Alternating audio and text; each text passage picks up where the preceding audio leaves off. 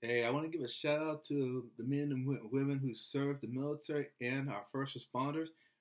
Just say, hey, thank you for taking the time and just sitting down, just talking to me about what y'all go through, because that's where I got the idea from the military and the first responders PTSD segment from.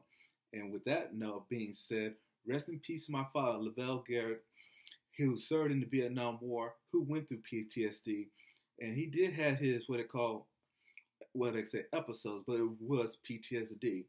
And with that being said, with Dad, he was he was special.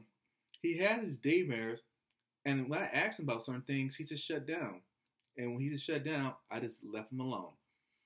With that being said, take time and thank your serviceman, woman, and first responders who serve in these high traumatic fields that cause PTSD. This is KG from KGTV signing off.